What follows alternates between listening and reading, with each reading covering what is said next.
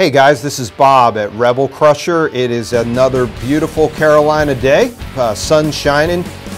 Today we're going to be taking some questions. We're looking at your emails. You guys have some great questions, and relating to the Rebel Crusher, I'm going to be taking a question today from, looks like Ed in Chicago. Ed's question is, can you explain why I would consider buying a machine instead of just renting a machine? Well, Ed, that's a great question, and we hear that, you know, every day. Why should I buy a crusher, right? Or why should I buy any machine for that matter?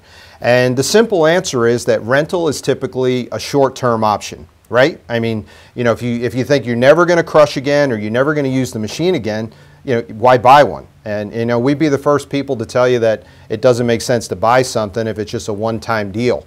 And you know, if you're going to, you know, look at, let's say, a small job in downtown Chicago, and you know, and you're willing to spend, because most crushers will rent for, let's say, $25,000 a month.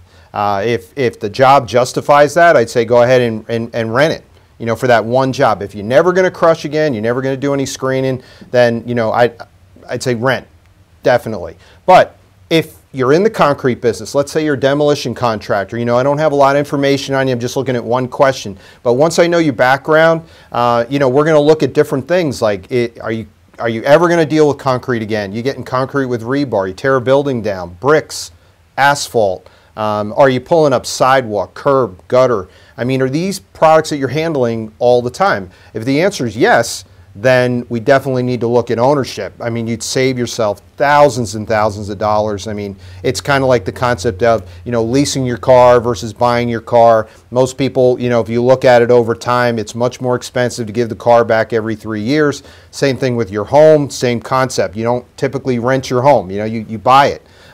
So with the crusher, it's a mathematical formula. We would look at the amount of usage you think you're going to do per year, per month. And then we just look at the exorbitant costs of renting. Crushers are some of the most expensive machines to rent. Typically, you're making the dealer very wealthy and very happy by doing any kind of rental. You can imagine $25,000 a month. It adds up very quickly. Most guys are getting into a crusher, no matter what it is. I mean, the Rebel is definitely the best value that's out there.